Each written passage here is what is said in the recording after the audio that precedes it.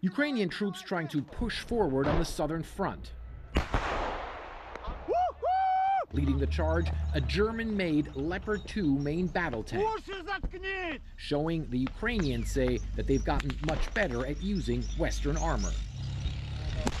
But in general, it's more of a fast assault type way of using a tank, I assume. Yes, if it use it on the assault, but not on the minefield. It was a major issue when Ukraine first started using tanks like these in its large-scale counter-offensive in late June. Expected to be an immediate game changer, the Ukrainians now acknowledge losing both Leopards and American-made Bradleys in the vast minefields the Russians had planted. But a tank unit that uses the Leopard 2 tells us they've vastly improved their skills. We realize what we need to know with this tank, he says. The more you work, the more you understand, and you start working automatically. That soldier, whom we can only identify as Bars, even briefed Ukraine's President Volodymyr Zelensky on the Leopard 2, saying it easily withstood an explosion from a Russian kamikaze drone.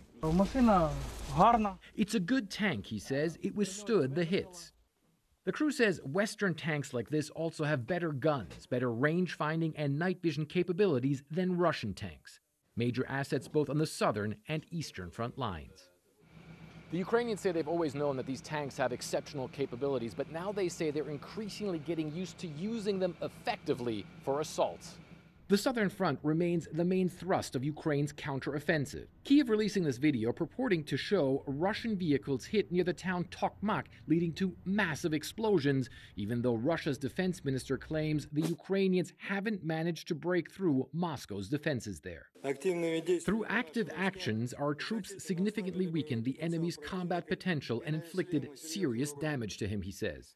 But the Ukrainians say they are the ones with the momentum, also thanks to their improved use of tanks they've received from NATO countries. Fred Pleitkin, CNN in eastern Ukraine.